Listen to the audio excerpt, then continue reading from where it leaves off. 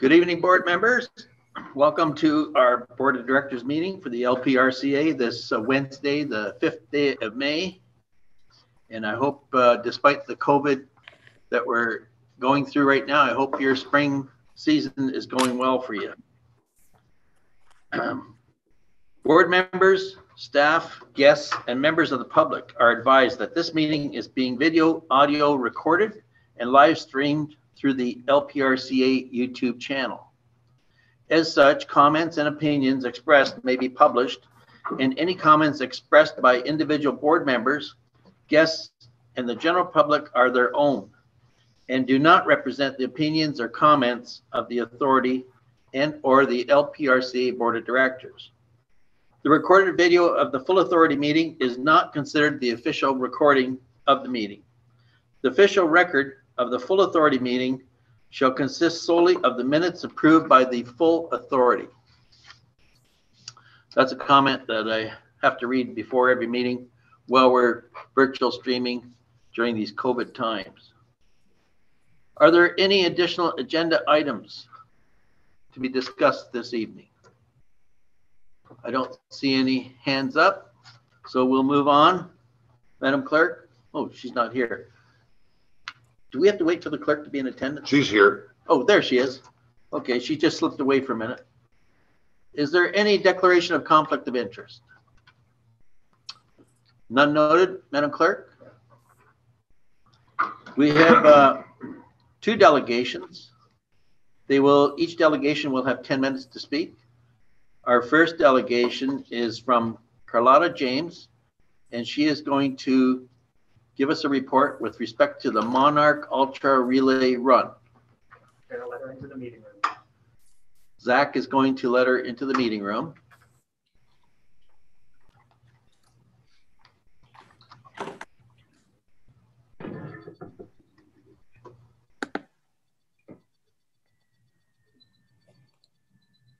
Hello.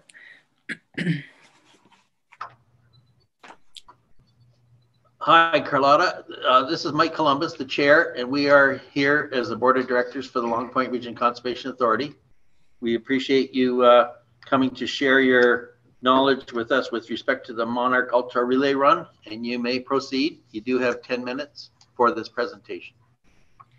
Excellent. Thank you very much to the LPRCA. I'm just going to use a short form because it's a very long Conservation Authority name. My name is Carlotta James, and I'm the co-founder of the Monarch Ultra, a relay run documentary and conservation project. And I'm so thrilled to be with you tonight. I'm going to do a screen share if that's possible. Let's see. Oh, host disabled participant screen sharing. Is there some way that I could share my screen because I prepared a presentation for tonight? Okay, I'm going to, we do have our IT person with us at the meeting here, and I see he's looking into that. Okay. In the meantime, I can talk about it without, I don't need a PowerPoint presentation. Are you ready, Zach? Okay, he's ready to go. Oh, okay. Let's see. Okay. Here it is. There we go. And I'm just there we go. We got it. Thanks. Okay, wonderful. So the Monarch Ultra is one of the most thrilling projects that I've ever been involved with. This group of people that you see in front of you this is when we got to Mexico in 2019. And so I'm going to back up a little bit. We decided to run the migratory route of the monarch butterfly, first to understand what that route looked like, and second to galvanize all the communities along the migratory route, to see what they were doing to protect monarchs and other pollinators, to engage with communities and youth and students. And so the whole journey took us 7 weeks from Peterborough, Ontario to Macheros, Mexico. In total, we ran 4,300 kilometers. It was a very epic journey. It took a few years to plan. And this picture that you see in front of you, this is when we crossed the border into Mexico, and there's government personnel beside us. They work for the Ministry of the Environment. And then there was students from the university that came to greet us. And I'm there in the Monarch Butterfly Wing wings. I had just crossed the border, and we were thrilled that so many Mexican agencies and people were there to greet us. And so I'll go to the next page now. So we decided to do this because monarch butterflies, like all pollinators, are in decline, and their numbers have plummeted to an alarming rate. I've been a runner my whole life. I've been running along trails, and I'm always inspired by my natural surroundings and everything that I see around me. And at the same time, I've noticed, that there haven't been that many monarchs around. And so I started to think about their migratory route and what it would feel like to run it. And that's when I came up with this idea of running the migratory route. And so it all happened in 2019. And we were thrilled with, the reception that we received all along the way. And so this is our mission: unite communities along the migratory path with common goals of earth stewardship and biodiversity conservation. The monarch butterfly itself connects our three countries: Canada, the United States, and Mexico. It is one of the, this insect is, has one of the longest known insect migrations on Earth. And it's been happening for hundreds and hundreds of years. But at the same time, if we don't do something now to protect monarch butterflies, they could completely disappear. It is an endangered species. And so we're trying to raise as much awareness as possible. This was our route. You can see Peterborough right at the top, and we ran through southern Ontario and through the States for about 4 weeks. And then we ran for 2 weeks in Mexico until we got to Macheros, Mexico. Macheros is where there is a monarch butterfly sanctuary called the Cerro Pelon Monarch Butterfly Sanctuary, and we have a very strong partnership in that community, and so that's why we decided to end it there. On September 19th, 2 years ago, we had our launch event here in Peterborough, and most of our community came out to support us and cheer us on. And these are just some pictures from that first day. And I'm just going to show you a few photos. This was when we crossed into Mexico. That was me running that day. I ran 50 kilometers. Lots of school kids came out, and they had, monarch butterfly signs that they had made. The reason I should mention why we decided to organize an ultra marathon was because one butterfly flies over 4,000 kilometers in their fall migration. So we really wanted to make this ultra marathon difficult, and we didn't want to make it short. We didn't want to make it, easy for runners. We really wanted to try to understand what monarch butterflies go through. So that's why we decided to make it an ultra marathon as opposed to a 10-kilometer run, for each section. We also gave school presentations. This one was at the American School Foundation in Monterrey. And since then, that school has built pollinator gardens because of our presentation and our awareness building. So that's really great news. We also gave council presentations as much as we could. Our days were really, really busy. And so that day I got to give a presentation to the city of San Antonio. It's the 4th largest city in the state. So it was quite an honor to be there and to talk about, the connections between climate change and monarch butterfly decline. And then this is the last city of our relay run, Macheros, Mexico. It was quite an honor to arrive and have the whole community out. They had flags, as you can see. It was a pretty special event. So we were so, our lives changed because of this event, and we decided to host the Monarch Ultra Relay Run every 2 years. And then COVID hit, and so we had to change all of our plans. And so we will not be running from Peterborough to Mexico this fall. Instead, we'll be running in Southern Ontario. The relay run will take place along the Trans-Canada and Waterfront Trails. It'll be about 3 weeks that we're running from Peterborough to Barrie. We're going to cover, quite a long distance again, 1,800 kilometers. We're raising awareness again about pollinators and biodiversity conservation. And we're also fundraising for Camp Kawartha. Each event that we organize, we host fundraisers, for monarch conservation, but in this case, it's for Camp Kawartha. This is the route right here. And day 1, you can see is Peterborough, and we're going to be going all the way to Toronto, Hamilton, and winding down to Lake Erie. before eventually going back up to Barrie. And so, the reason for this presentation to your conservation authority is to raise awareness about what we're doing, but also with hopes that we can partner with you and all the conservation organizations that we're running through so that they know that we're doing this, but also, so that you can hopefully galvanize your own communities and your own networks to support what we're doing. We're a team of volunteers. So we do this when we have spare time from our full-time jobs and families. But we do this from a place of passion and love for the earth. Another event that we're organizing this year is the Monarch Ultra Virtual. So for those of you that aren't ultra runners and can't run 50 kilometers, we decided to organize something shorter. So if you are interested, you can visit that website at the bottom. It's race roster and look for Monarch Ultra Virtual 10K. And the same thing, we're raising awareness for monarch butterflies and raising funds for Camp Kawartha. You can participate anytime between April to November. And with this option, you can run, walk, bike, or hike 10 kilometers from anywhere in North America. So I encourage all of you to sign up and get moving.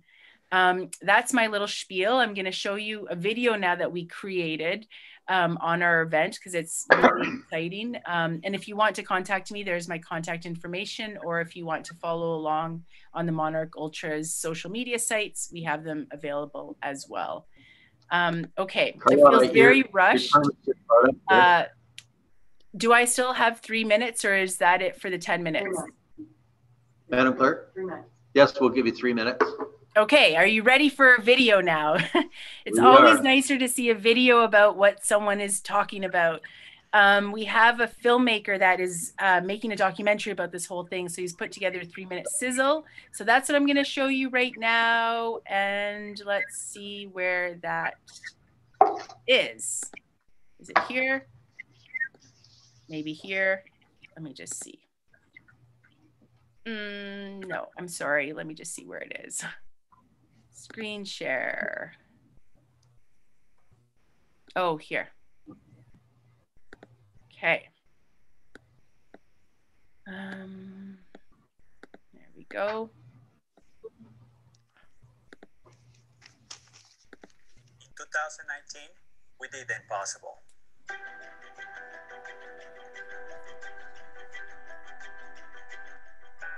We ran from Canada to Mexico. 46 runners for all over North America ran the migration route of the monarch butterfly, a continuous relay run of 4,300 kilometers in 47 days. The runners faced extreme weather conditions, battled injuries, ran through highways and desolated landscapes, all that with the mission of raising awareness towards pollinator conservation. Really cool project. So glad y'all are making this happen. This is amazing. So privileged to be doing this with the Monarch Ultra. We really think the Monarch Ultra is a way to connect us, but also to do something positive. Ellos vinieron desde Canadá para sensibilizarnos sobre la importancia que tiene la ruta migratoria de la mariposa monarca.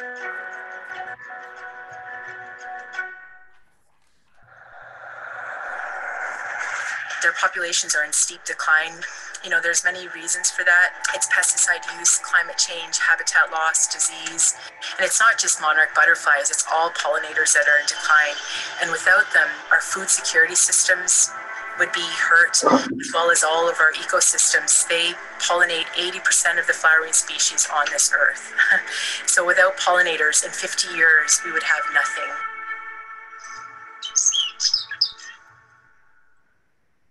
We ran for the monarchs then, and we're doing it again this year.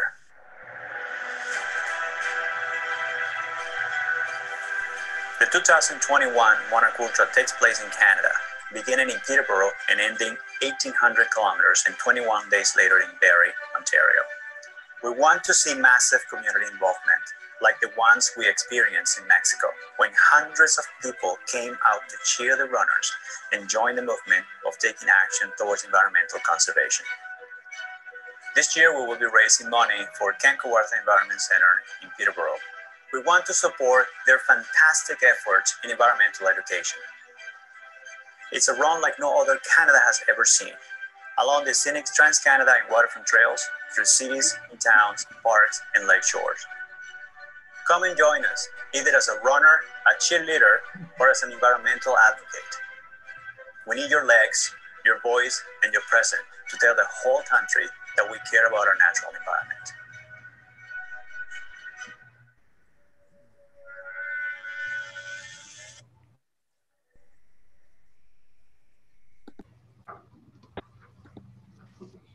Okay, so that's it. This is Okay. Carlotta, are you ready for some questions? hit me with it, with everything you got. Does anyone have a question with respect to Carlotta's presentation? Yes, we'll start with Dave Barris. Thank you. Good to see you again, Carlotta. Thanks for coming to our virtual meeting. Much appreciated. Just please tell the group what date you'll be going through Tillsonburg and what counties you'll be covering at that particular time, because we have a diverse group of people here from various counties, and I think they'll want to know roughly what time of day you'll be going through their county. I'm just looking on our map right now because we're going through quite a number of cities. So October 5th, I'll tighten it up for you. That's when you. It's October 5th. Dave, you know, you can give this presentation. By the time I'm done this, you'll be my right-hand person. It'll be fabulous. October 5th, we're coming through Tillsonburg.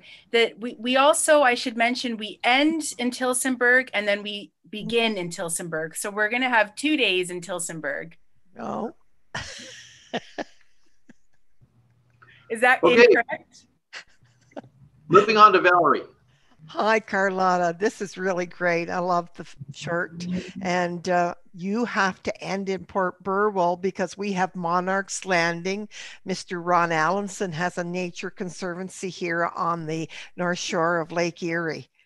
I don't know if you've heard of him. He has a hot spot for birding, but he's named his piece of estate on the is Monarch's Landing, and I will make sure that he contacts you. Please do. I have not heard of Monarch Landing in Port Burwell. I mean, that would be so fantastic to visit his sanctuary and connect also different people to what he's doing. And Dave Burris, yes, Barris, I know it's October 5th. We're coming through Tillsonburg. Okay, I saw another hand up there. I think Tom Michelli. Thank you, Mr. Chair, and Carlotta, thank you very much for your presentation. I think that these are the types of things that are very appropriate to inform the members of the Long Point Region Conservation Authority. I do wonder if you're able to comment on what you see as the perhaps the role of conservation authorities with regard to the preservation of these pollinators that are all apparently at such great risk. So maybe you can comment on perhaps what role we might be able to play to assist in this endeavor. I'm going to be quite candid. I hope and I wish that conservation authorities would make it their priority policy-wise to contact not only the provincial government but the federal government, the Ministry of Environment and Climate Change about this. I mean, they don't talk about this enough, and year after year we see habitat loss, we see degradation, we see environmental destruction, we see pollinator decline, we see disease, and we see pesticide use. So I know it's hard to talk about to some of those ministries at the provincial and federal level, but if we can knock at their doors, if we can call them, if we can make sure that this is front and center. The thing is, we all need to eat. So this isn't just about pollinators in decline, it's also about human beings. Without pollinators, we really do not eat. I mean, they provide such an important ecosystem service, and personally, I don't see enough being done at the federal or the provincial level. So I guess that's my question to this conservation authority. What can we do to get in contact with with those politicians. I just think we need to do more. Where we're not at a point that we're at an urgent time right now. And, if more isn't done, then we're going to be at a point where we're hand pollinating like they're doing in Japan right now. They have teams of people that go around and hand pollinate cherry trees and other fruit trees and vegetable crops. So the situation is dire. And, my presentation is optimistic, and I come from a place of hope and love, but I also go to bed really scared. And this is something that worries me. And I have a child that I care about. So, many of us have kids that think about like, what is this earth going to look like 20 years from now, 40 years from now? So maybe that wasn't the answer you were expecting, but I think we all have to raise our voices and be a little bit more demanding to the federal government. Carlota, thank you very much. That was precisely the answer I was hoping for. Thank you. Thank you.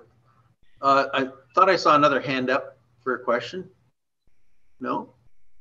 Okay. Well, I just wanted to say thank you, Carlota, for your gift of time and energy in promoting the monarch butterfly habitat. Here at the LPRCA, we have approximately 11,000 acres of land under authority ownership. I'm sure some of that is in milkweed habitat, which is absolutely necessary for survival of the monarch. And my grandson, 6 years old, he goes around collecting cocoons, and he hatches out several dozen every year. So it's a pretty interesting school project for a young youth there. And there's no more questions, so I thank you for your presentation, and I will need a mover and a seconder for this motion that the LPRCA Board of Directors receives the Monarch Ultra Relay Run presentation by Carlota James as information.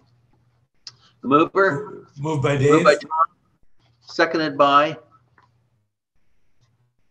I need a seconder. Oh, Dave Barris, okay. All in favor? I see all the hands up. That is carried. Thank you very much. Have a good summer, Carlota. Thank you very much, Mr. Chair, and thank you very much, Dave Barris, and we'll see you on October 5th. And thank you all for listening to my presentation. Have a good evening. I think Dave's getting ready to do that big run from. I might walk, but I'm looking forward to meeting you in person. Thank you. Me too, you. I hope we can hug by then, that we won't have to stand Good. 6 feet apart. Okay. Thank you. Okay, we'll move on to the next delegation. This is a deputation by Garrett Reed and Garth Potroff, and it's with respect to a Big Creek venture that they wish to share some concerns with us. So are you going to let us in here? I'm just waiting for our IT professional here to have them come on stream here.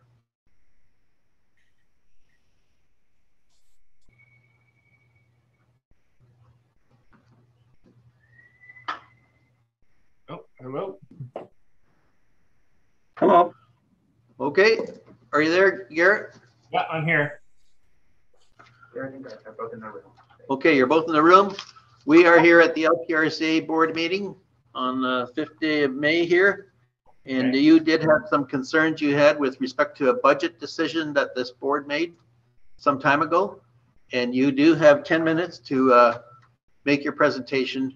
Between the two of you is 10 minutes, okay? So you can proceed now. Okay, I'm going to be doing the presentation, Michael. I'm going to go to share screen. So I'll just, this is the first time I've done this. So let's see how she goes. So can everybody see that okay? Yes, we see it. Okay. My name is Garth Potroff. I'm the owner of the Grand River Rafting Company. And I'm working with Garrett Reed to help him start up a new tourism attraction in Norfolk County. And so the idea is to do tubing on Big Creek. And so if you don't know what tubing is, that's what it looks like. And how it works is people park, we shuttle them upstream to the launch at Rowan Mills, and then they paddle back, and then they're shuttled back to their car. We actually call it the, what we call it, the couch potato market of Southern Ontario, because we know we'll see everybody alive when they're done the trip at the end. In April of this year, the Long Point Conservation Authority approached us and told us that there was going to be a fee structure change. And it was going to be going from, last year we paid $50 as a user fee, and this year it was going to be $350 plus an additional $4 per person. That was quite a shock, because what that works out to is going from $50 to $7,000 just to use the Rowan Mill launch.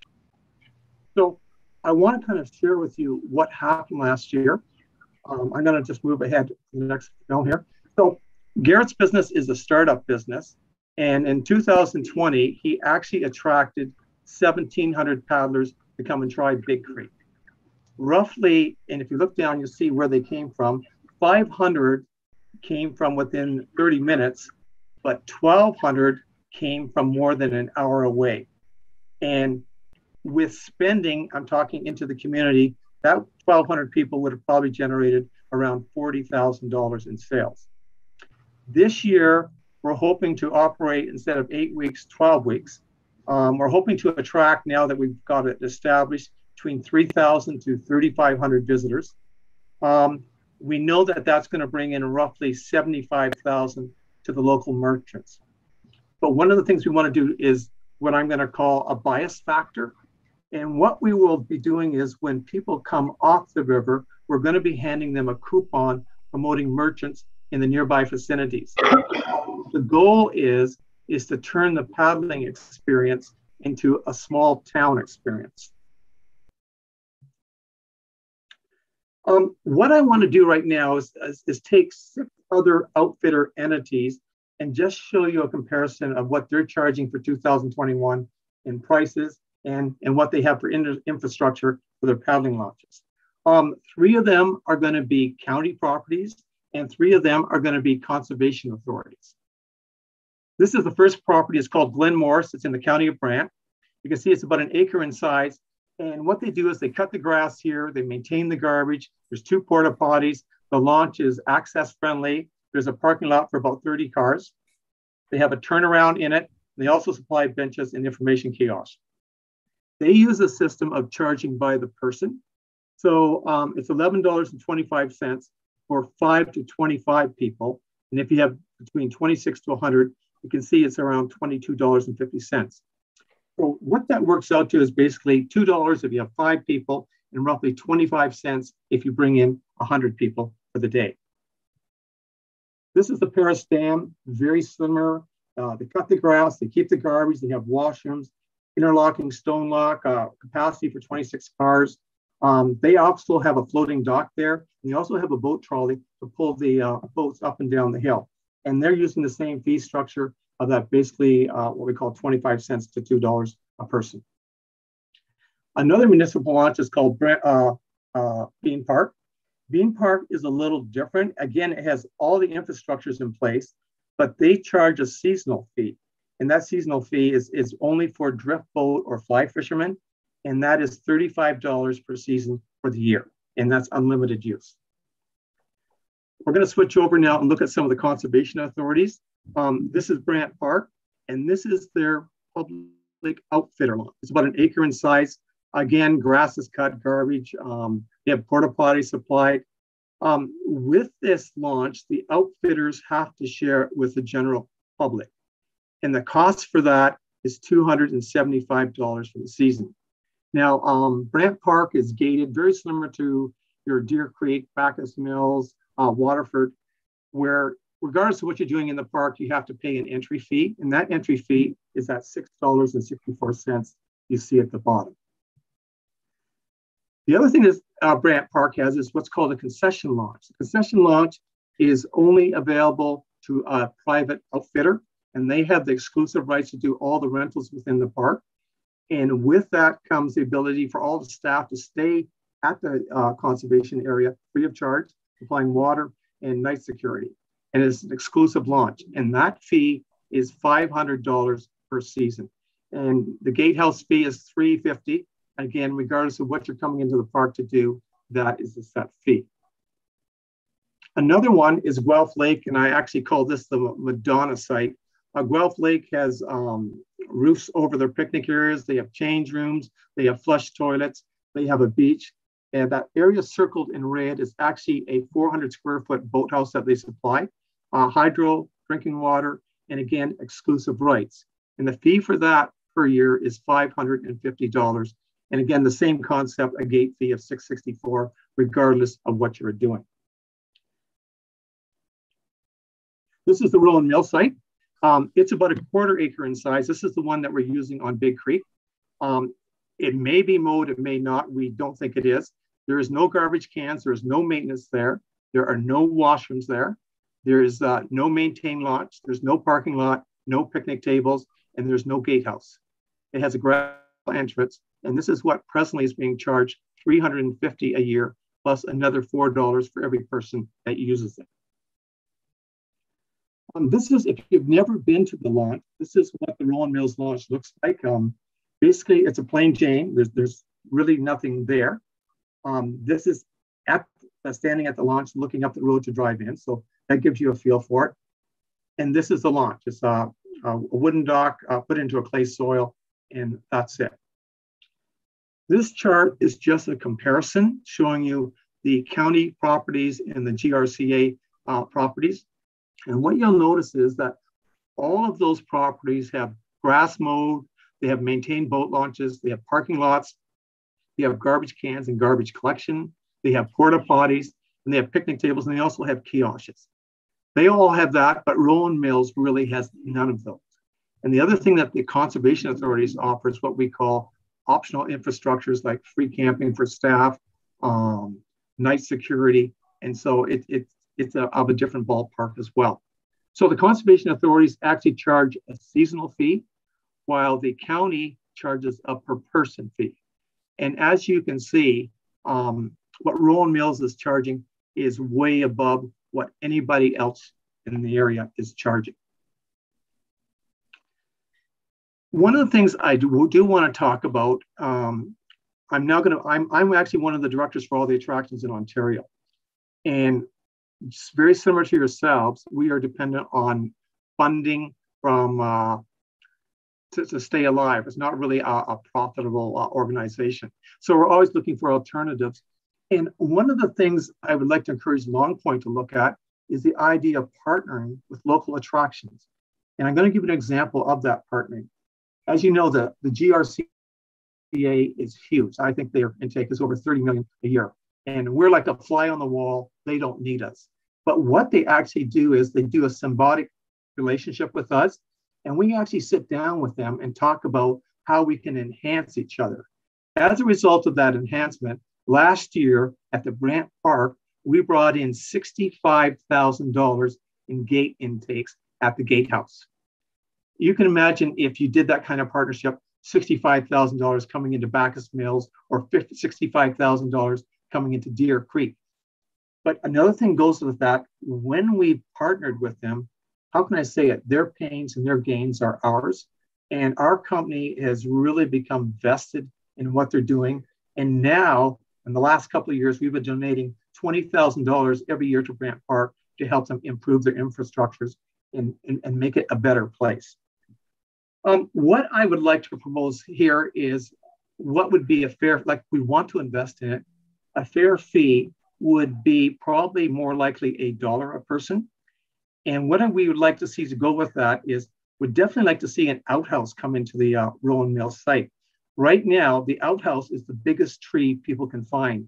And with no garbage cans or anything, we actually do all the picking up of the garbage there. And so for garbage patrol, Bacchus Mills is only 6 minutes away, just taking some of the staff and coming over, cleaning up the garbage and taking away each day. It's a very simple investment. A washing would cost about $750 for 3 months.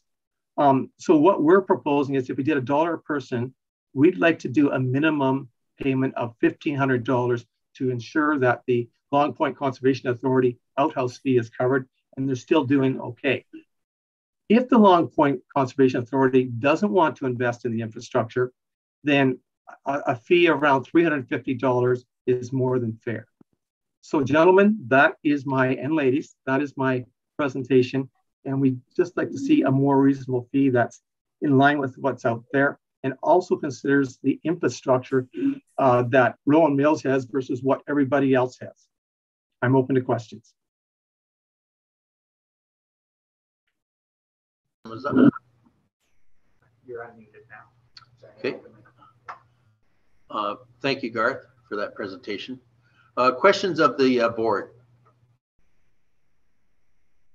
By the way, can I get, did you actually see the presentation on your monitor? Were you able to see it? Okay, good, thanks. Questions to the presenter? Don't see any? Yes, Peter? Thank you, Mr. Chair. I don't necessarily have a question. I just wanted to comment on that was an excellent presentation. Provided a lot of information. I think we have some work to do here. Thank you. Robert, did I see your hand going up? Thanks, Mike, Mr. Chairman. Through you to Garth. Garth, you indicated in your presentation that you sat down with the GRCA and try to work out something that was in the best interests of both the Conservation Authority and yourself and your business. Can you just elaborate a little bit on that and maybe suggest if you'd be prepared to do that with Long Point? Yeah, I'll tell you a little bit about our business. We brought in over 45,000 people last year. And so for Brant Park, that was amazing exposure because 90% of those people had never been to this area. And so by what we are is the attraction is exactly it. It's a drawing card to bring people in. And then that allows the parks to showcase what they have. And when you put those two together, you've got an amazing combination, especially down at Long Point. Like you guys have Mike MacArthur and Dave Pond. They've got the street smarts to really help the conservation authorities be far more productive. And they are of the same mindset of us. How do we contribute to the community and make a difference? And that was the talk with the GRCA was how do we use our resources and enhance their resources?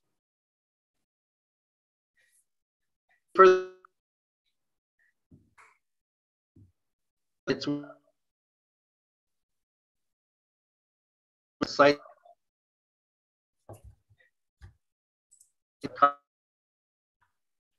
Sorry, that's breaking up. On the group.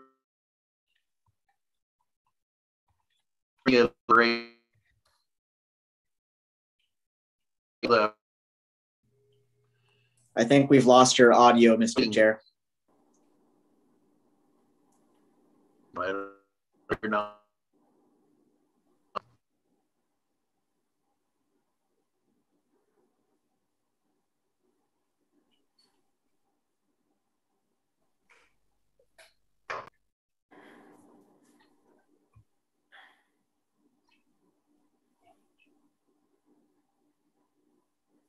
Can we send him a message maybe on one of these messaging boards?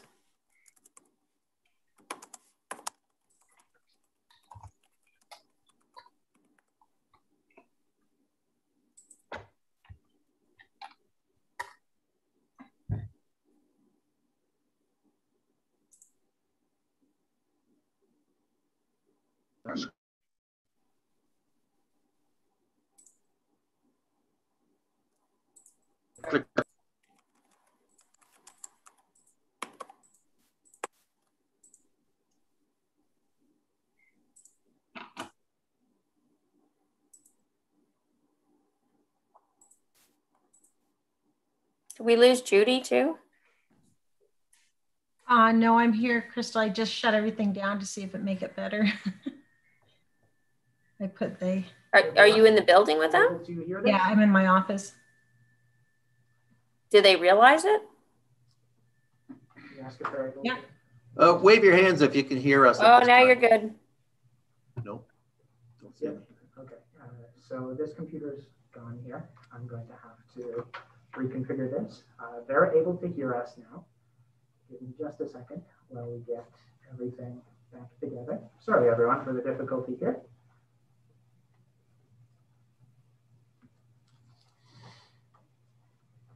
Are you back, Mike?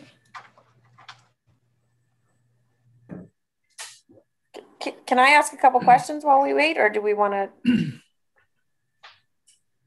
Hey, are we ready? Just Crystal's asking if she's able to ask some questions while we wait. Okay.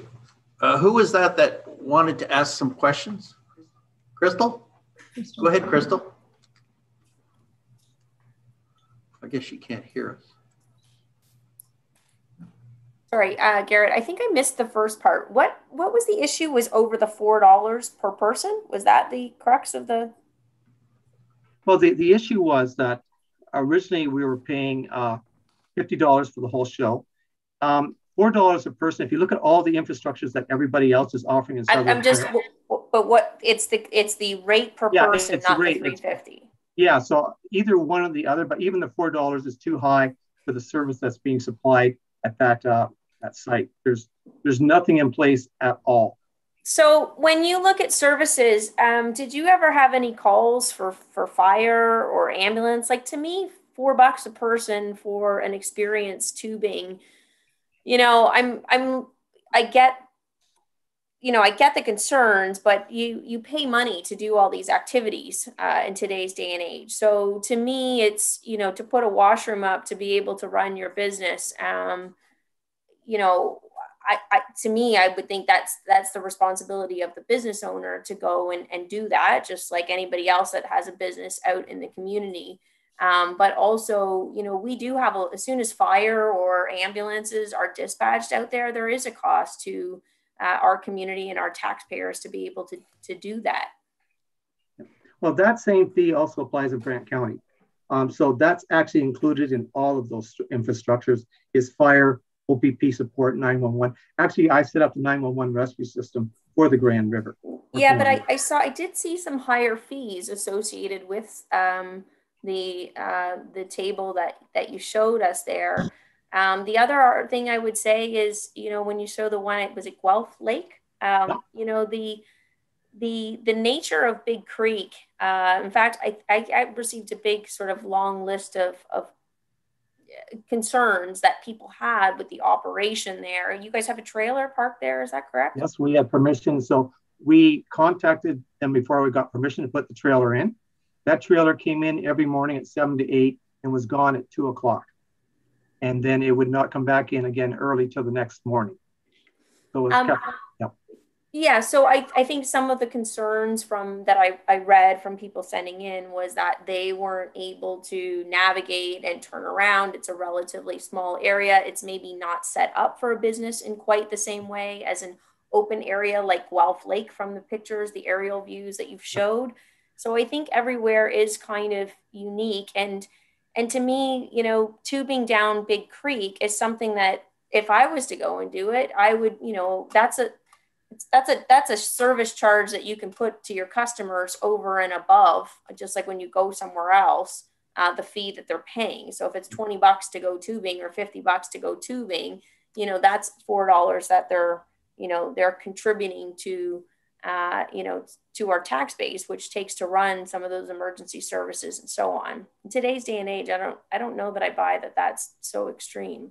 It really is, because everybody else, that's why I use the other comparisons, are charging $1.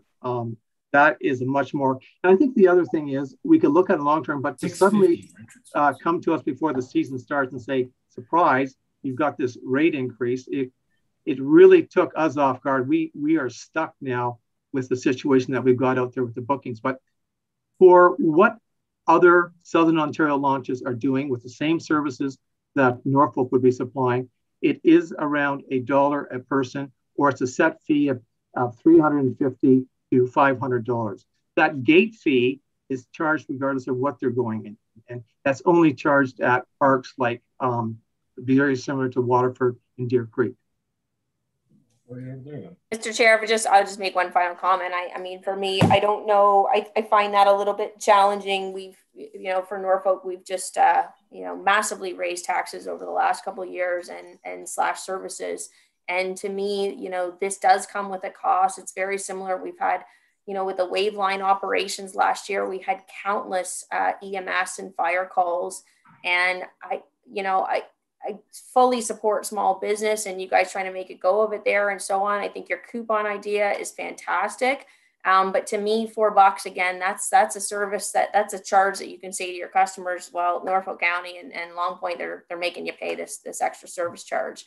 And that's a pretty nominal fee to really come down to a pretty unique environmental area that is quite unlike some of the other areas that you had posted.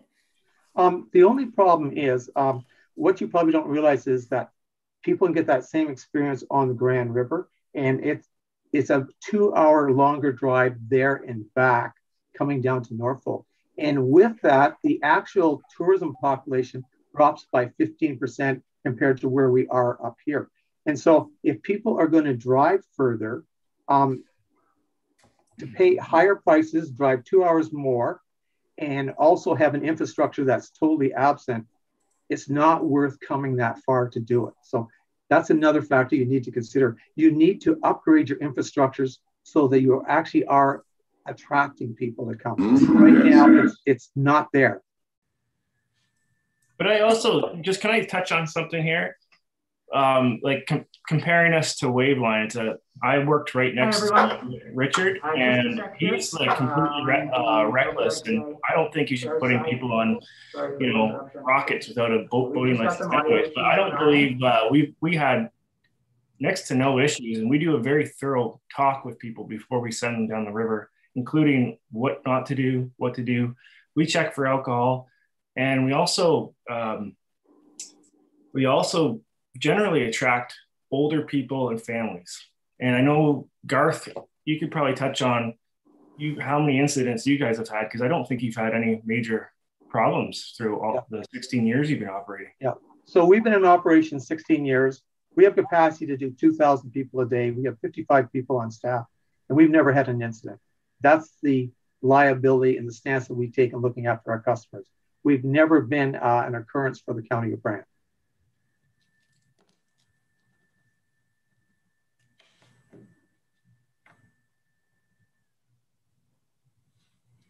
Oh my good God. I think we lost him again. Yeah, I think we did.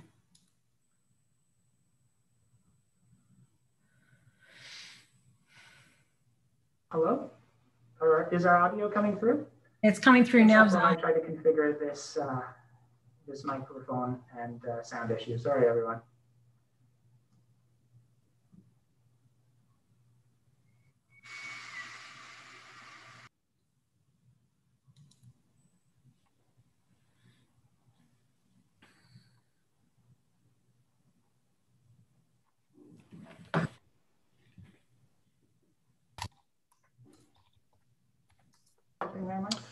Can you hear us now?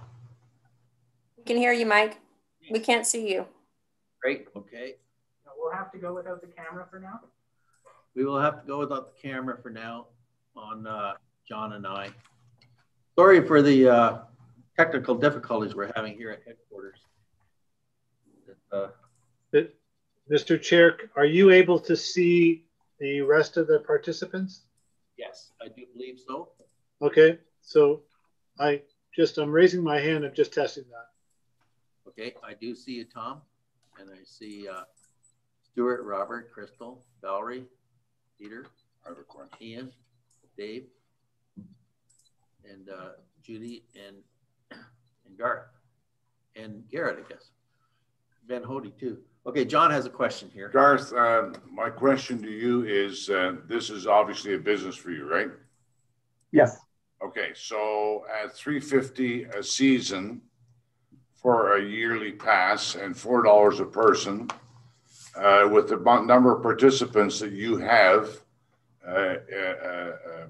taking part in your business, what kind of revenue are you generating? Well, I'm going to talk about Garrett's. So what we do with Garrett is we, on his fee, he's charging what, $35 a person. We charge Garrett, so he ends up having an income of $21. And that's to pay his staff, gassing, washrooms, maintenance, all that. And that's what he gets out of a cut. So basically it's a 60-40 cut. We supply all the vehicles, the trailers, and the equipment. And the reason we do this is it's a startup business, and our goal is to help him get going, make a decision of whether it's viable to operate in Norfolk or not. So that leads to another question then, is at $3.50 and $4, is that viable for you to operate in Norfolk? Garrett, it's your show. What do you say? I really don't know if it is, because the volume that I push through and the amount of time and effort throughout the year that I'm planning with Garth and Chad and really putting myself out there to try and make this work. If I was getting charged $4 a person, I probably would almost not be worth it with staff fees. I'm paying to have a parking lot this year, so I don't have to congest the county parking lot down the road. And just touching on like the congestion that's been happening at the launch, which hasn't really been us, because we go down there once in the morning to drop our one trailer off, which takes up maybe 1.5 parking spots. We maybe take up a little bit with our twos, but there's a lot of people this year because of COVID that are going down there.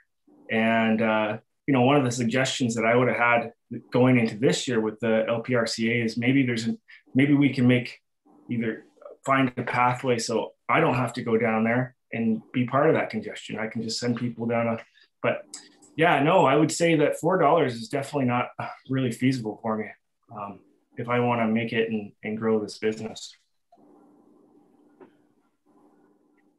Crystal? Okay.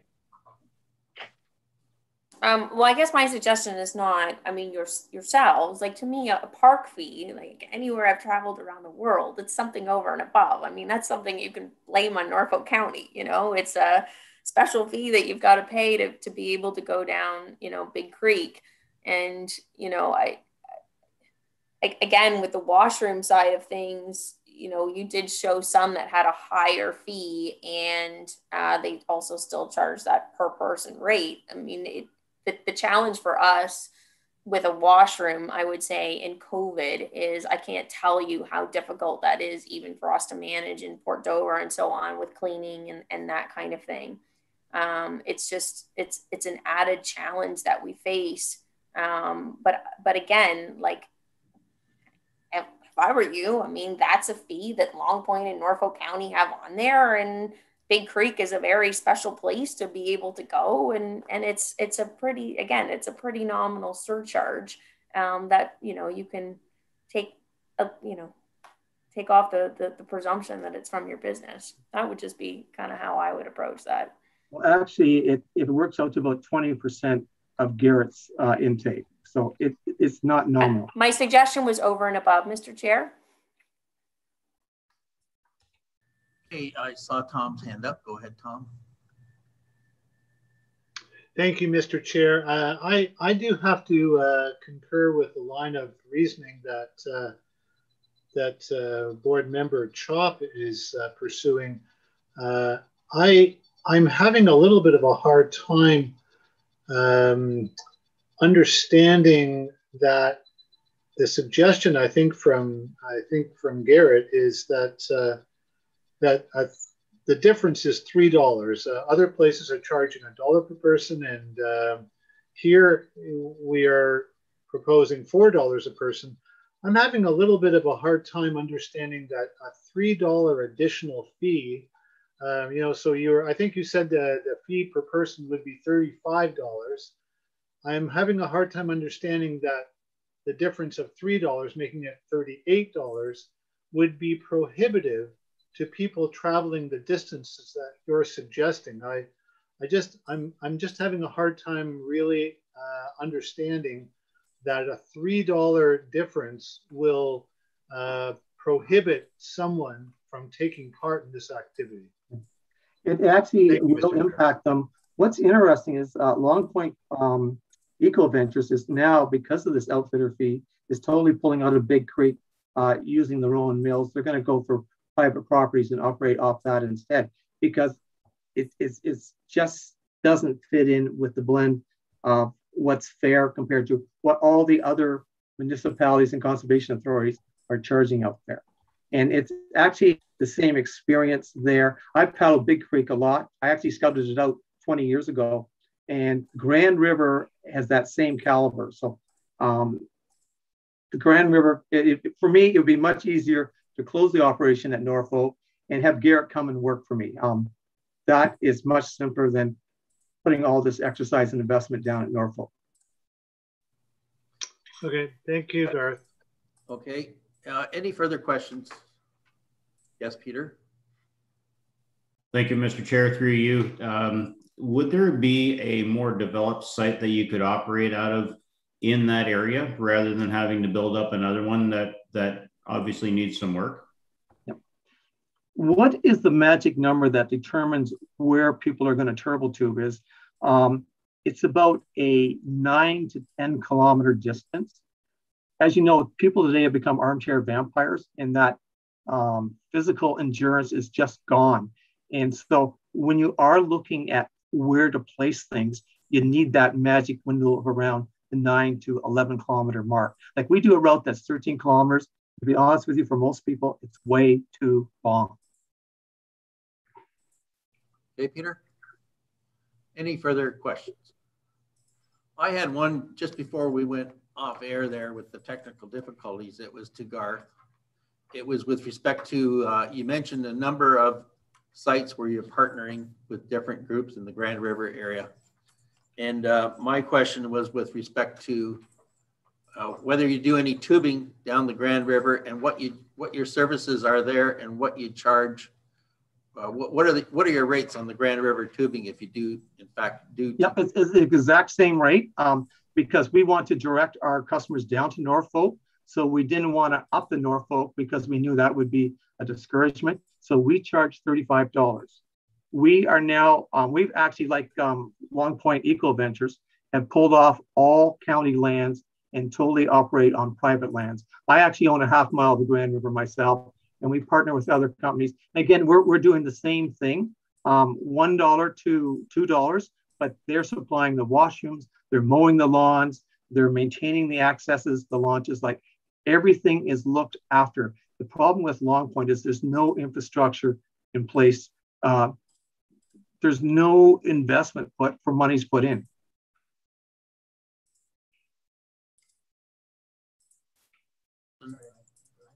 Plus $1 or $2, are you saying? Yeah, some places it's $1. We do a run from what's called Five Oaks United Church Camp down. That's $1. At the other private sites that we use, it's $2. And there is no $4 fee? No. Okay. Back to Crystal, please. Go ahead. So you never did say you charge $35 a person, and so how many people do you expect over the season? Yeah, 20,000.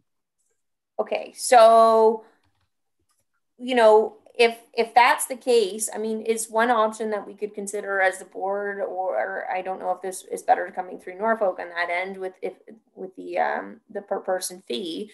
I mean, if you guys pay for you know, the porta potty and maintaining the porta potty through the season, and if, you know, X number, you know, we set a target, and if you have more than so many people come and obviously so many dollars to Norfolk County, then we'll credit you back, you know, the money for the porta potty.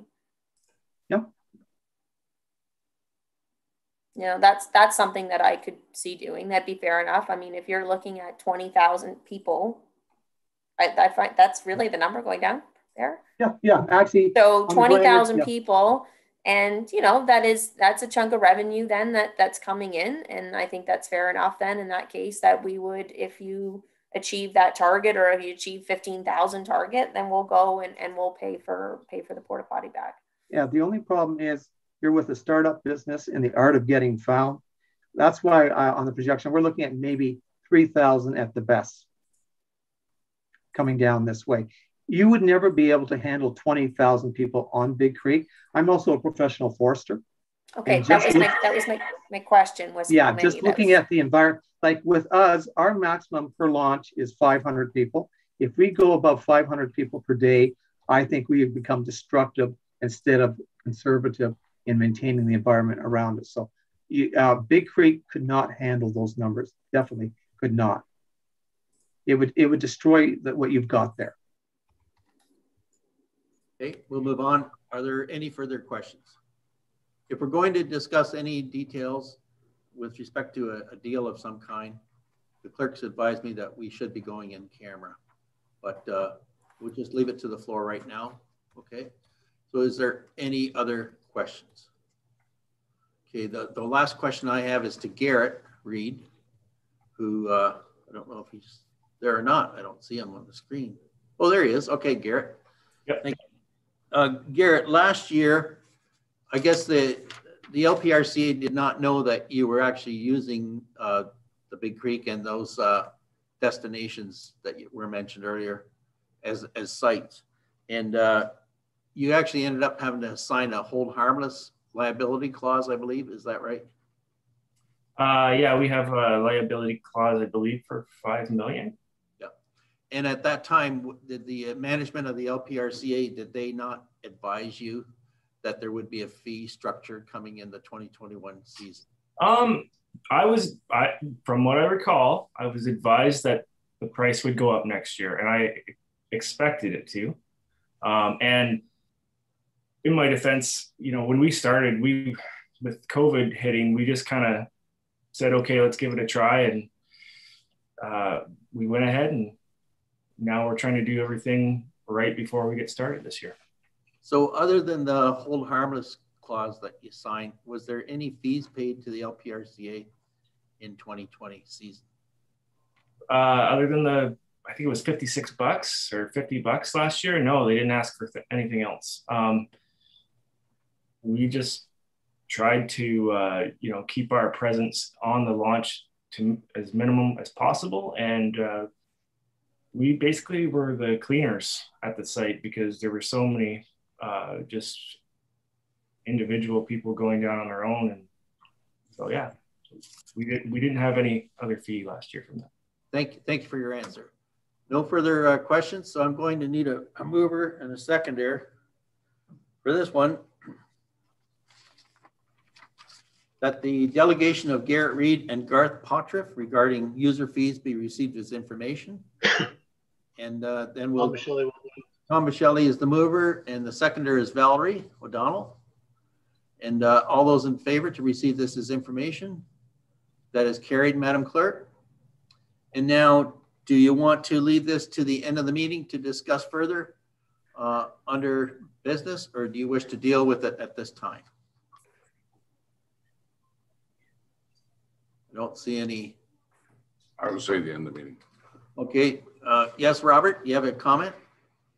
Yeah, I was just going to suggest that it should be referred to staff and a report coming back with various options, I think would be the way I would like to handle it, but I'm at the discretion of the chairman and the board.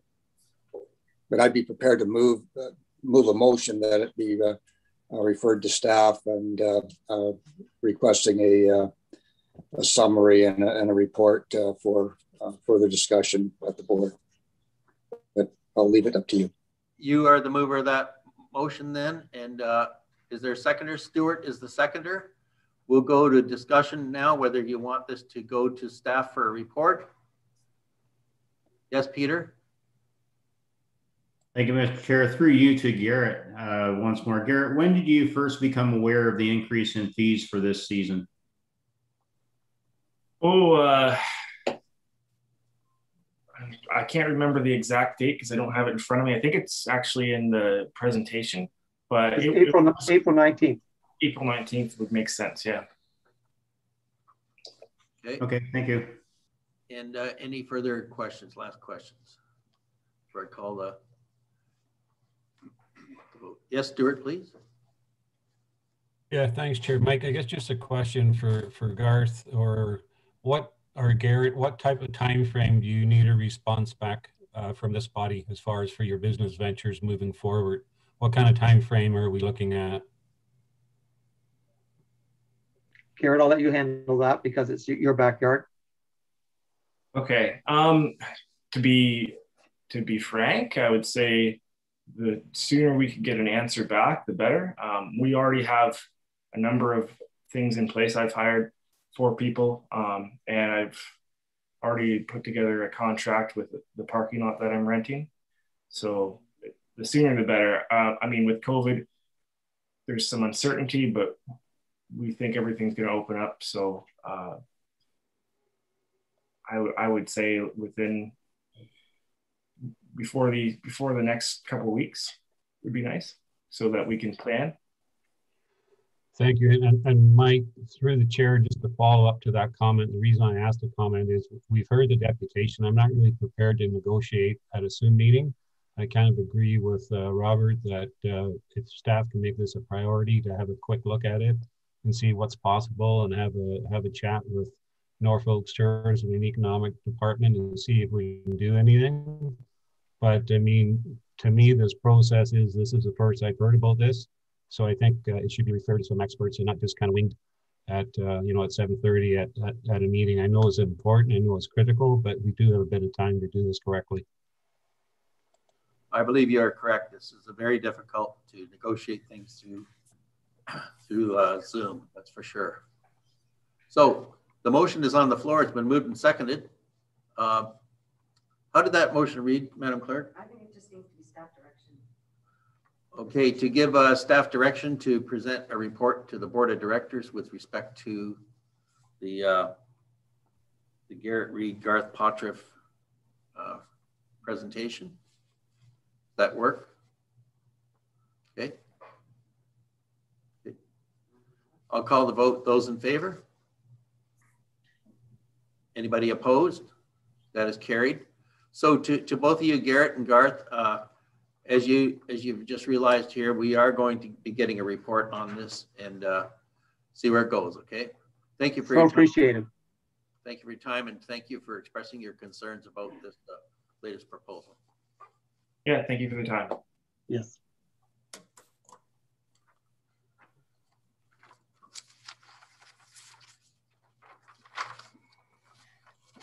So we'll now move to the minutes of the previous meeting. And this is pages 1 and 2. This is the meeting of April the 7th. Hope you've all had a chance to look at that. Are there any questions or discussion with respect to this report? Don't see any hands up. So need a mover and a seconder that the minutes of the LPRCA Board of Directors meeting held April 7th, 2021 be adopted as circulated. Those in favor? Do you have a question, Ian? No? Mover? Ian's the mover, seconded by Peter. Those in favor? That is carried. Thank you. Next, we have the free park pass lending program. This is Aaron Leduc is going to give us that report. Aaron? Thank you. The board asked staff to investigate the possibility of providing seasonal passes to libraries throughout the watershed to be loaned out for our 5 conservation parks. Staff did some research. We found 3 other programs, lending programs provided by conservation authorities. The first one was provided by Central Lake Ontario Conservation Authority. It provides 12 passes for the city of Oshawa, 12 passes for the town of Whitby, and 8 for the municipality of Clarington to be loaned out through their library services. Each pass can be checked out for 3 days, and there's a $1 late fee for each day and $75 for replacement of a lost card. The second season pass loaning program provided through a library is provided by the Toronto Region Conservation Authority and Credit Valley Conservation Authority.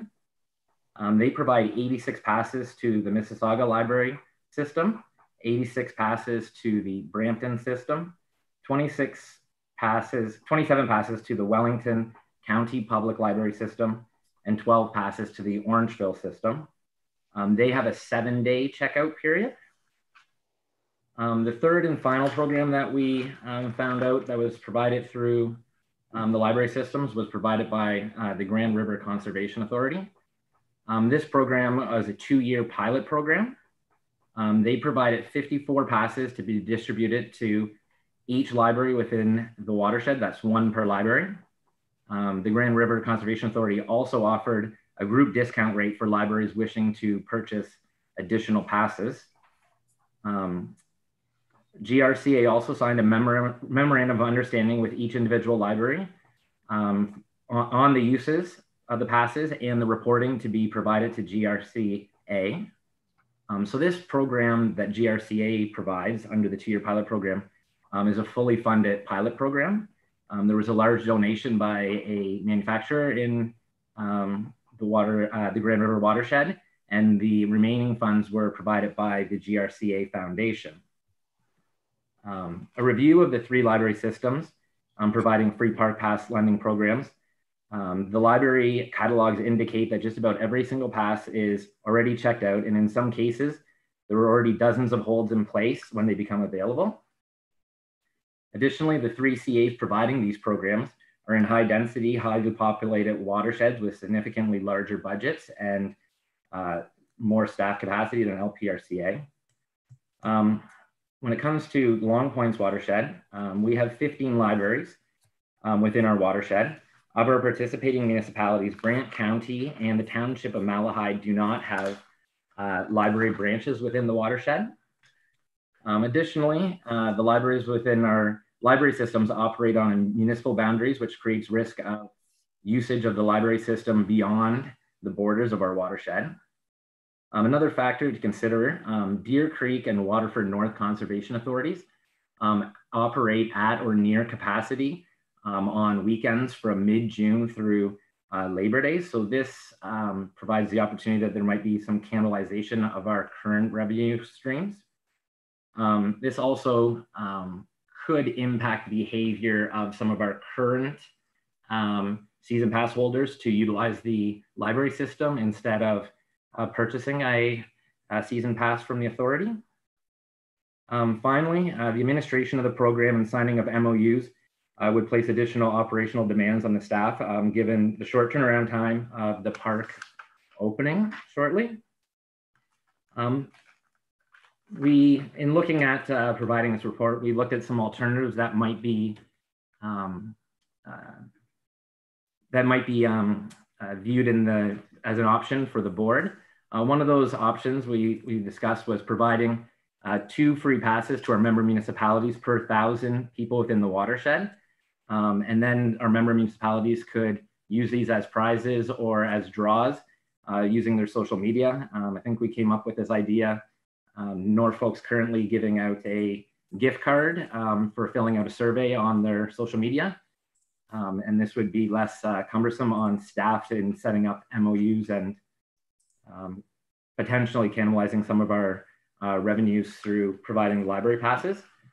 The financial implications of the alternatives, there's no additional outlays or costs associated with the alternatives provided. However, foregone revenue for the authority and potential missing out on associated revenue for the alternatives is provided in the financial implications portion of the report. I would be happy to answer any questions if there is any. Questions to Aaron? Yes, Valerie.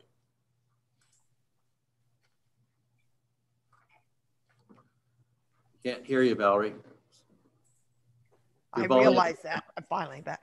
Okay, Aaron, are all of these through you, Mr. Chair, too, Aaron, sorry. Are these passes all for a whole week? It sounds like to me, because the ones that I've heard about were during the week, not weekends. Through you, Mr. Chair.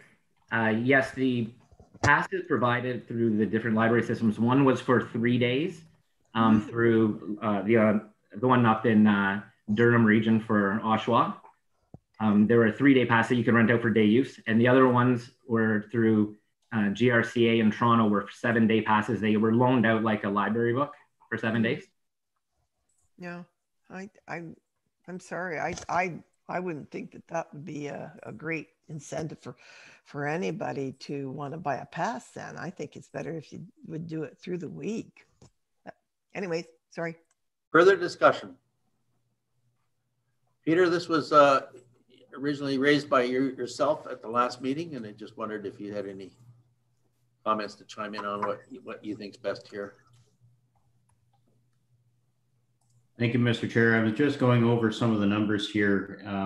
I know when I was reading this report last week, I had some problems with some of the numbers that Aaron had provided, and I should have made notes, but I did not. So I apologize for not being fully prepared tonight. I'm not sure how to get around the MOU question, and I realize that may take a little bit more effort in terms of providing passes to the municipalities on a per thousand basis. I think that might be a good way to go. But I would still like to see them get into the libraries rather than just giving them away to a single individual. Okay, thank you. Anybody else with a comment here? Okay, yes, Ian. Thank you. And through you, I too, like my colleague Peter, feel that I'd like to do something.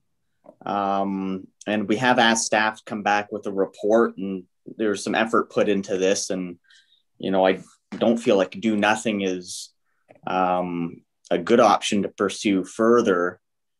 And to that end, I don't know if we have enough here to actually make a decision. Like my colleague's comments about wanting to get into the library, that's what really drove me to want to support having staff come back and look what other libraries and conservation authorities are doing.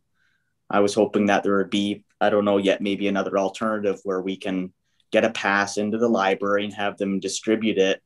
For myself, I was hoping to see something not coming out of, I guess, our typical patrons, but perhaps enticing someone or getting a new patron that, you know, was a patron of the library visiting one of our parks. That's what I was hoping to effectuate. But looking at the numbers, I really don't feel like this idea was poaching from our pod. I thought it was hopefully providing another opportunity for, like I said, new patrons to come from our libraries and visit these parks. We had some comments earlier from, I want to say it was Robert, about potential conflicts with different libraries not being able to buy in.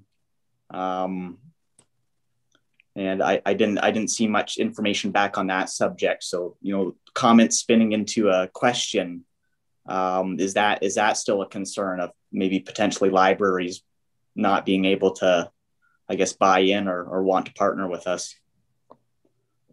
Okay, thank you for your comments. John Schulten. You know what? I believe we're in a COVID year. We're also in a bit of a cash crunch this year.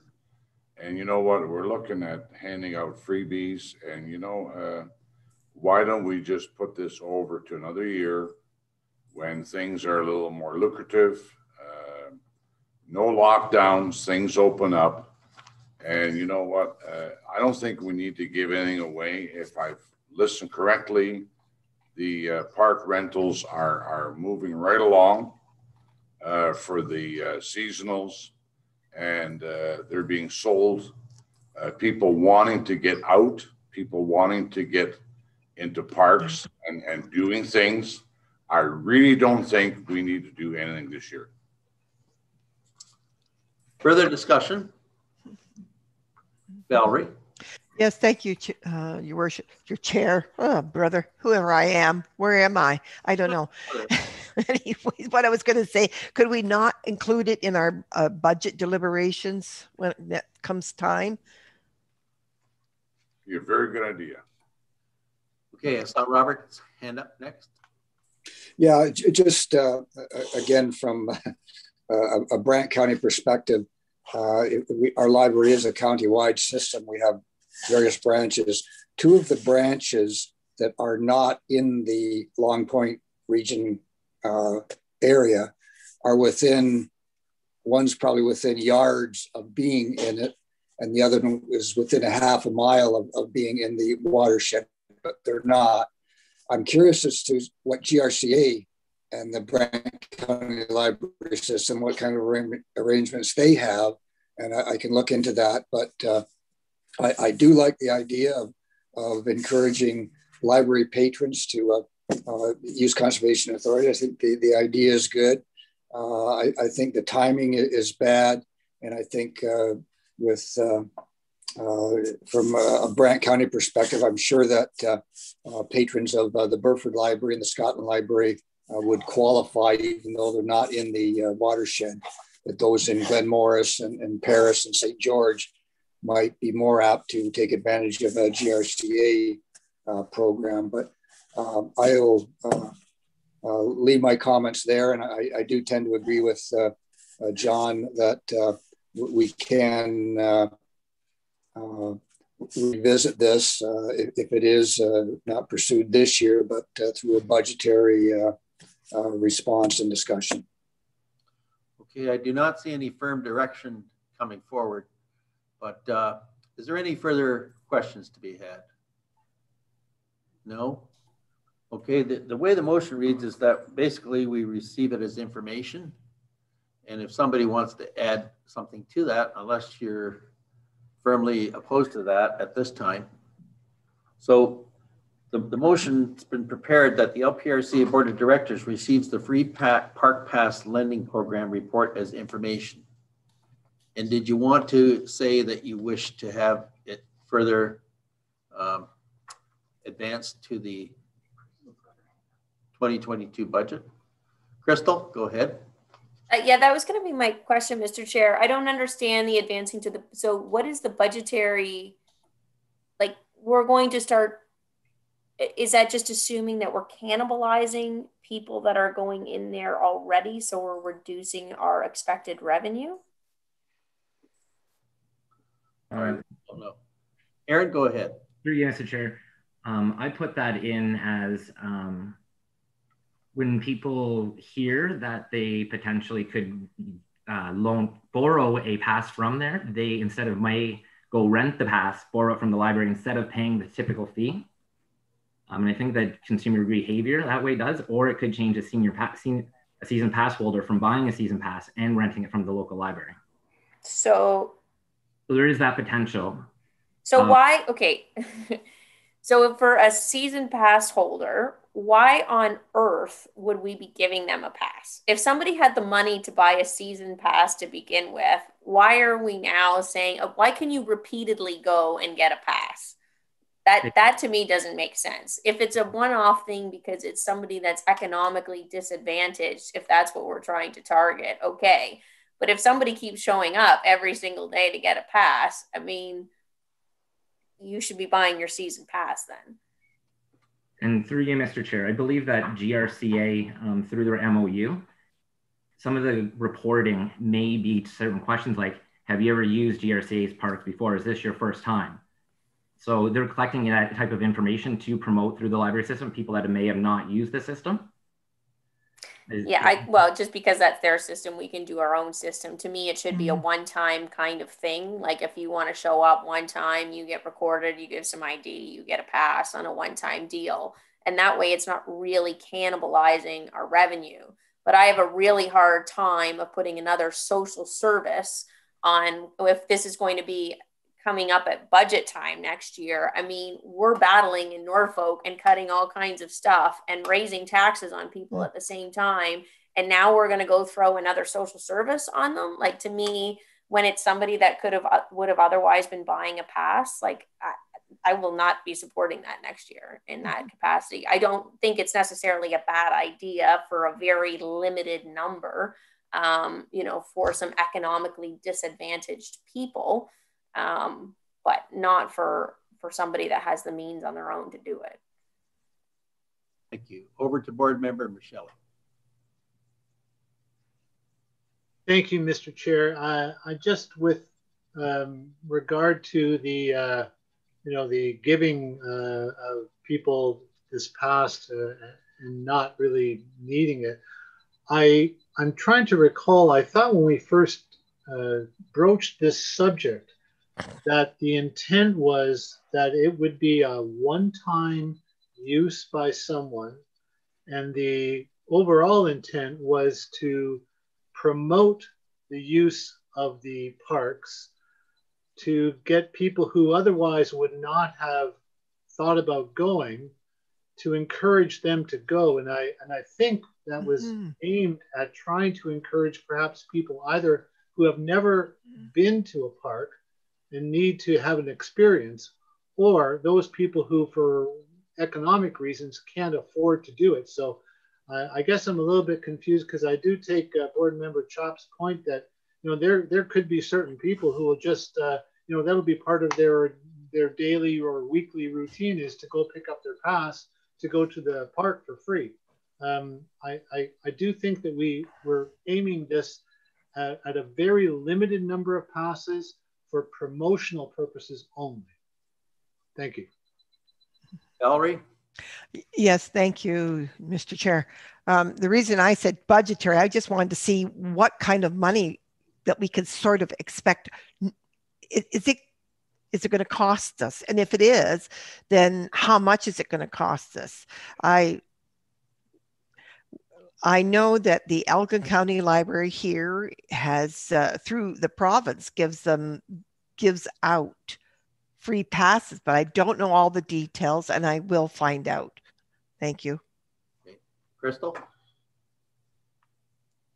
Thank you, Mr. Chair. Well, my feeling on this would be, if we're losing money, then it's not promoting it, because the promotion should mean that more people are going to the park afterwards. And also that we're not giving it to the right people, because then we're cannibalizing from the people that are already going to the park, who we don't need to promote to. We're not getting it to individuals that wouldn't have otherwise been able to go. So if it's costing us money, I'm not sure that it's serving the purpose that this program is meant to achieve. It absolutely sounds like we're all over the board on this one. Peter? Thank you, Mr. Chair. When this idea was brought up at our council meeting, the idea was very much to encourage those who would not otherwise visit a conservation area to do so. I don't think anyone in the library system would have the means to be able to police somebody's financial ability to buy a pass or to not buy a pass. But I think it would be a fairly simple option to limit the use of that pass to a one-time per person use throughout the season, just by means of a checkout catalog or list of those who have checked out the pass, and to allow them to do it just once. Through this discussion, I was beginning to think along the same lines as Vice Chair Scholten, that perhaps this might be something better visited to next year. We're getting very close to the opening of the season now. But I do want to make sure that this doesn't get lost in the shuffle for the next number of months, and that we do have this discussion a little further along this year in preparation for next year. I do agree with Board Member Chop that if this is going to cost us significant dollars, then it's not achieving the purpose for which we are suggesting it. Okay, Peter, this was something that was raised by you at the last meeting, so it sounds like we're just basically going to table this right now. And I will, yes? It's Judy. Yes, I think just going to the point on the money side of things, I think when we looked at different, I don't know, the Ontario government, they can, you know, they can offer it for the provincial parks, but the other CAs, they had sponsorships, because I think it does cost money. There was a donation from Toyota, not Toyota Tetsu, sorry, Ian, and that sponsored their program. And they also, from their foundation, there was money given. So there is definitely a cost to running this program. And because they did have money put out to offset the cost of those passes. So we don't have a sponsor. That's possibly something we could seek, but we don't have a foundation here, but that was also done from the community. So that's another option. If we're going to do this, you get a sponsorship, they get recognition, they're doing something good, right? And it's good for the community. But I don't think we should be having to shoulder social services. So we need to make money. So. That's my point. So there's some agreement there, Judy. So I believe that we should probably receive this as information and perhaps defer to further discussion, defer to further year 2022 budget discussions. How's that? Okay, so I'll move this motion that the LPRCA Board of Directors receives the free Park Pass lending program report as information, and that further discussion take place at the 2022 budget discussions. Mover and a seconder? I'll move it. John Schulten's the mover, seconded by Dave Barris. All those in favor? Anybody opposed? I'm just hoping Judy finds us a sponsor. She's good at finding sponsors. Okay, so that is carried. Thank you. When I read that report, I knew it was going to take a long time to get through that one. Next, we'll move to, we have no review of committee minutes, no correspondence, development applications. Ben Hody, are you with us? There you are. Yes, thank you, Mr. Chair. Page 11 to 20, there are 33 of them. Yep. There are 32 applications before the board for approval. Lake levels are still high. There's quite a few cottages and dwellings along the lake that are being raised. The approval is issued for that. Same with shoreline protection works. Because this construction industry is really quite busy at the moment. A number of developments such as grading, pools are also going in.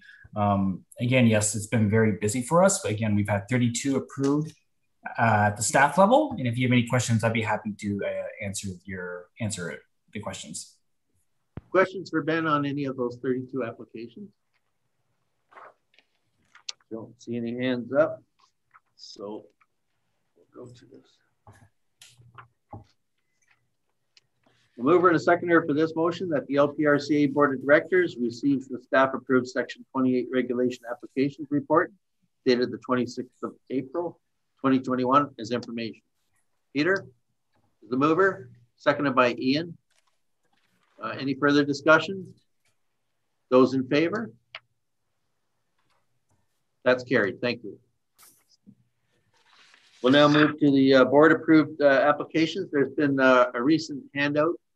There were 5 original of those, and now it's gone to 7, I believe. So Ben, I'll let you give this report. Thank you very much, Mr. Chair. There are 7 applications before the board. The 2 additions were for dwellings constructed. Again, quite a bit of construction occurring along the lakeshore. When it does occur along the lakeshore, the appropriate floodproofing standards are met. And again, if you have any questions on these applications or any other applications, I'd be happy to answer those questions. Questions to Ben on any of these 7? Don't see any hands up. So move that the LPRCA, nope.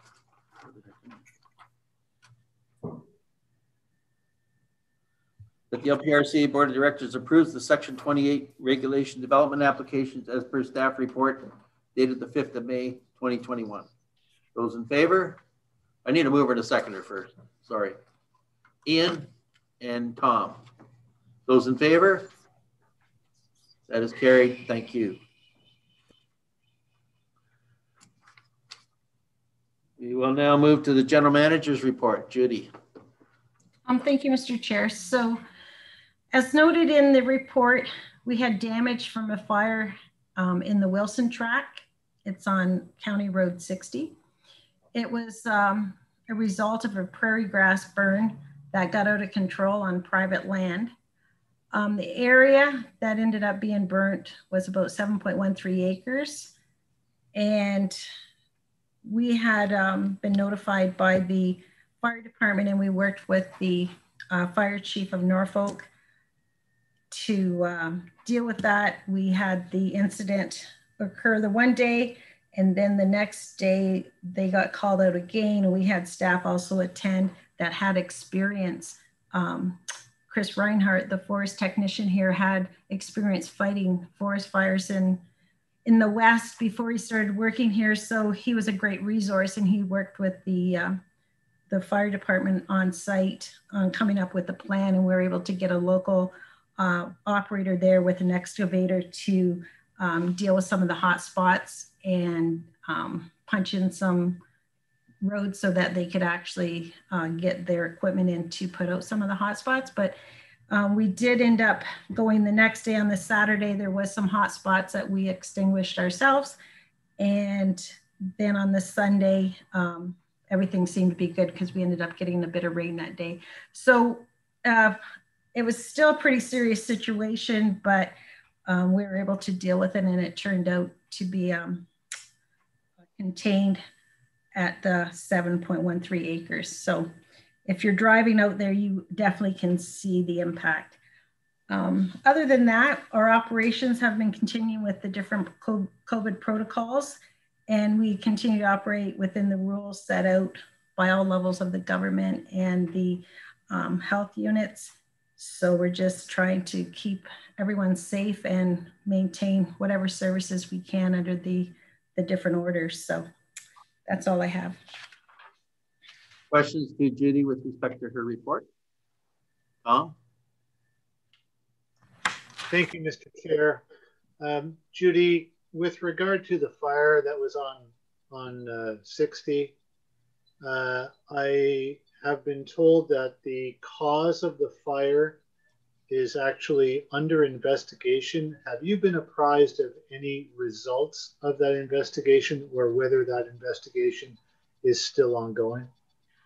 The last time I talked with Gord Stillwell, the fire chief at Norfolk County, he was trying to get in touch with the person that had been noted as, I guess we'd call him the fire boss for the burn that had been filed, trying to figure out if he had actually been on site. I think he was trying to gather facts, but I have not heard back if there has been where that went.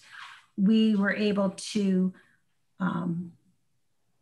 the fire chief said that they were going to be sending the bill for the excavator and the additional call out time to the landowner. But other than that, I really do not have any other information at this time. So Judy, there is no, Mr. Chair, if I can, there's no additional cost to the Conservation Authority for that? So no additional cost from being billed by Norfolk County. It would just be the staff time that we had incurred on the Friday and then the Saturday, Sunday. But no, there's no additional costs. And the result of the burn, some of the fire did go to some of the crowns on some of the trees, but some of the trees that were standing were dead. It was a lot of leaf litter, they call it, burning and then getting into some of these dead standing trees or trees that were down that were causing the hot spots. But I think we're pretty fortunate. It could have been really serious, a lot more serious, but I think with the quick response of the fire department and just working together, we're able to deal with it. Okay, thank you, Judy. Part of the reason I'm asking is I did get some calls from some neighbors of that property who were a bit concerned about the whole management of that thing. So thank you for that. So yeah, maybe you can follow up on your side with the fire chief. Yes, I will. Thank you. Further questions with respect to the general manager's report? Judy, with this fire, was there any claim for liability insurance filed? No, we have not pursued the insurance side. When we're looking at putting a value on the impact of the fire, when I spoke to Debbie Thane, we're not sure that how significant that would be to file an insurance claim on that. I don't have a number right now. I guess as we see it come back, we will be able to see the evidence on actually what was killed and what was not killed. But no, we have not filed anything. Okay, thank you. Any further discussion to be had? I need a mover and a seconder for this one, that the LPRCA Board of Directors receives the General Manager's report for April 2021 as information. Moved by Peter and seconded by Crystal. Those in favor? That is carried unanimously. Thank you. Next, we move to the Conservation Authority Ontario Annual General Meeting. Judy. Thank you, Mr. Chair. So in this report, it's a result of having the Conservation Ontario AGM. And the motion that's put forward in this report was part of a motion that was passed at that meeting, and it's being put forward for your consideration tonight. The motion is looking for the board to endorse 3 key actions noted in the report as updating the CA administrative bylaws to report proactively on priorities and promote and demonstrate results. There are items that come from, these are items that came from a steering committee on governance, accountability, and transparency. So all CAs are putting this forward to their membership to gain support. Also, at the meeting, the Conservation Ontario annual report was presented, and I did include the link in the report if you want to go to the website to see that. Kim Gavin also gave an update on the working group that was formed by the Minister Yerrick, and that's to help develop the regulations relating to the amendments of the CA Act. Nothing's been released yet. However, as noted in the report, Kim did report that something will likely be posted shortly in the environmental registry for further public consultation, and that will just be phase 1. They're breaking things down into a couple phases. So also, yes, and they also touched on the Conservation Ontario strategic plan at the meeting. Those are kind of the key things, and the election of the officers. The new chair for Conservation Ontario is Andy Mitchell from Otonabee Region CA. He's the chair there, and the other people are listed there. So that's all I have. Thank you. Questions to Judy on her report? No? I did attend this meeting as well, the Conservation Ontario meeting. And this Andy Mitchell, he was actually a federal minister of agriculture at one time. And he's been involved with provincial politics, local politics, and federal politics. Okay, if there is no questions with respect to that, I do have a motion which I'll read here.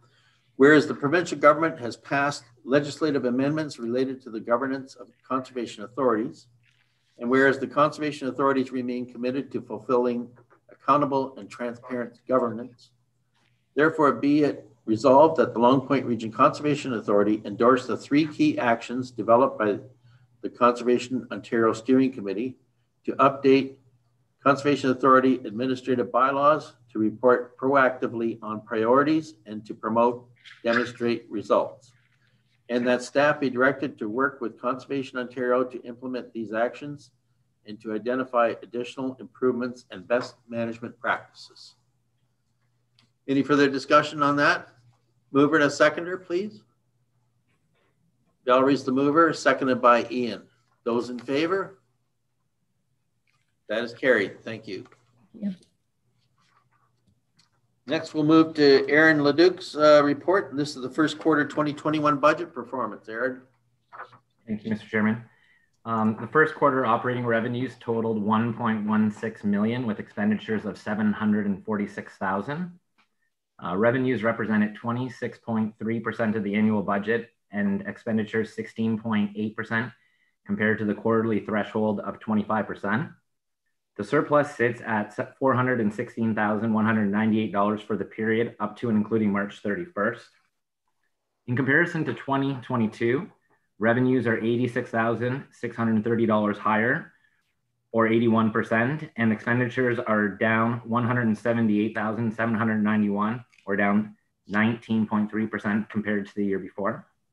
The operating surplus of $416,198 is $265,000 greater than 2022, or $151,000, up 176% year over year. The campgrounds opened on May 1st in accordance with Ontario Regulation 8220, Schedule 2, businesses that may open in shutdown zones. Nightly camping and day use is prohibited under the regulation that is in effect till May 20th. In the event that the shutdown order is lifted as planned, day use will open to the public on May 22nd and nightly camping on June 3rd, 2021. The health pandemic and travel restrictions have created increased demand for domestic vacation opportunities such as camping. In 2022, the authority had 329 seasonal campsites registered. At the time of preparing this report, we have 372 seasonal campsites that have been registered, an increase of 43 sites or 13%. Seasonal camping revenues are projected to exceed the budget of $856,250. For the forestry department, the forestry program has issued and awarded 2 of the 3 planned tenders for in the first 3 months of the fiscal year, resulting in $185,000 in revenue. 2021 forestry revenues are projected to exceed their $300,000 budget threshold. And this is due to increased demand for lumber and prices.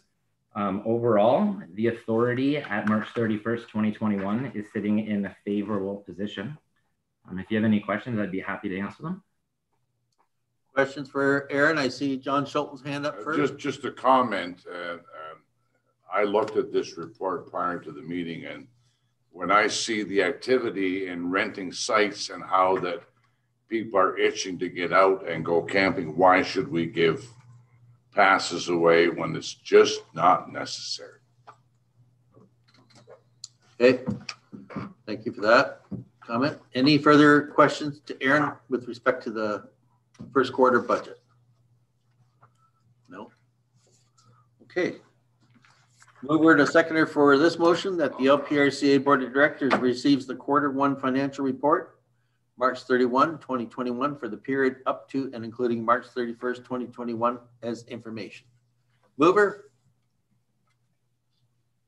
Tom Michelle is the mover, seconded by Crystal. Those in favor? That is carried. Thank you. Thank you, Aaron, for your report. Administrative bylaw. Aaron, this is yours again, please. Thank you.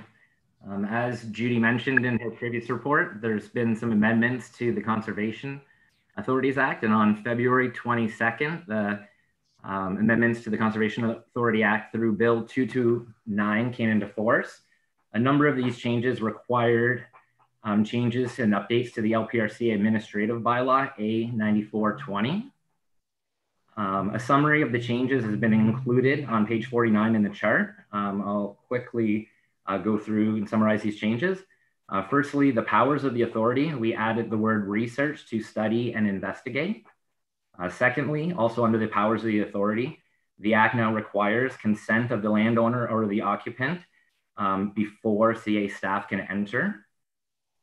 Thirdly, under the governance section, there's new language limiting the terms of the chair and the vice chair to 2 terms, and further appointments must rotate amongst member municipalities.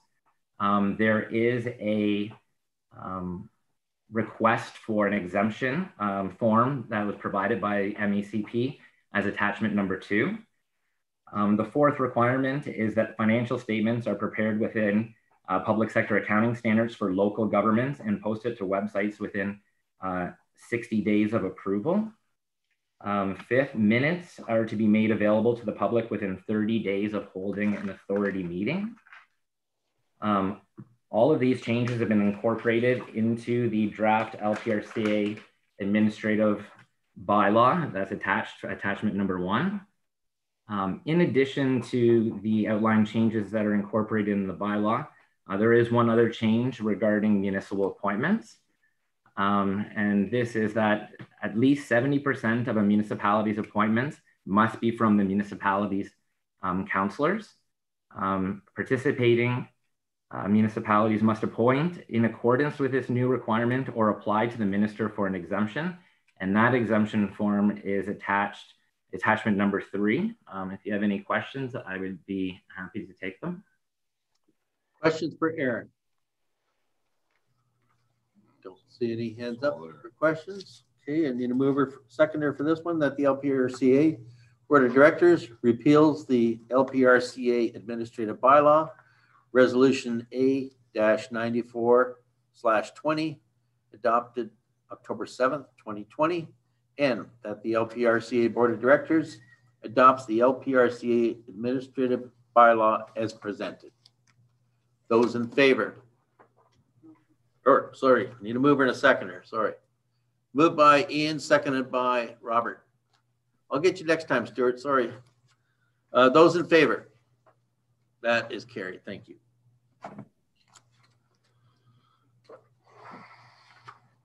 Okay, Judy, you're on for the next one. Provincial Offenses Officer designation.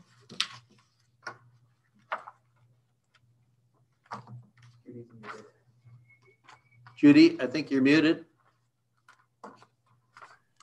Sorry about that. So in this report, we had 2 staff members, park supervisors, attend the training. There was virtual training put on, and they attended the training this spring. And we're asking the board to designate Rebecca Dancy and Mandy Kromplek as the Provincial Offenses Officer in accordance with the Provincial Offenses Act for the purpose of enforcing the Trespass to Property Act and the Conservation Authorities Act. So this will bring some enforcement into the parks with the 2 supervisors, and Brandon Good also has the training and the designation. So the training was $700. It was actually quite a bit less because they didn't have to go off site to take the training this year. So it was a very good value. So that's all I have. Questions on this one to Judy? Don't see any hands up. So I need a mover and a seconder. I'll move it. John Schulten's the mover, seconded by Valerie. That the LPRCA Board of Directors designates Rebecca Dancy and Mandy Kromplek as Provincial Offenses Officers in accordance with the Provincial Offenses Act for the purpose of enforcing the Trespass to Property Act and the Conservation Authorities Act. Those in favor? That's carried. Thank you.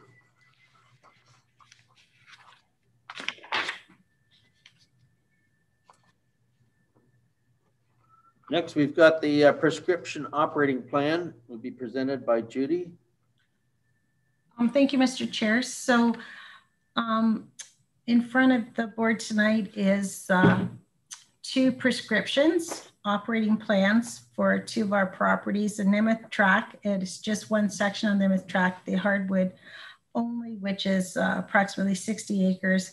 And the other is for the Gage Tract, and that is our recent donated property. And this is to do a thinning of the Scotch pine plantation and trying to promote hardwood regeneration at that location. There's a Scotch pine stand within the track.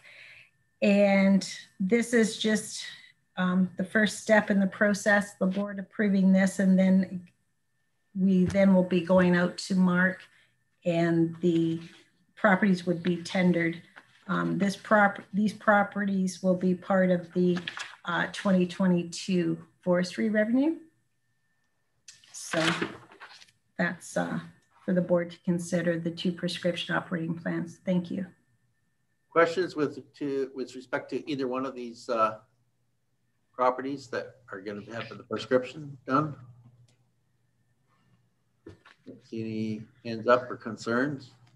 So, need a mover and a seconder that the LPRCA Board of Directors approves the 2 prescription operating plans, the Nimith Tract, hardwoods only, on the 10th concession of North Walsingham Township, and secondly, the Gage Tract, located on Wyndham Road 7 of Wyndham Township.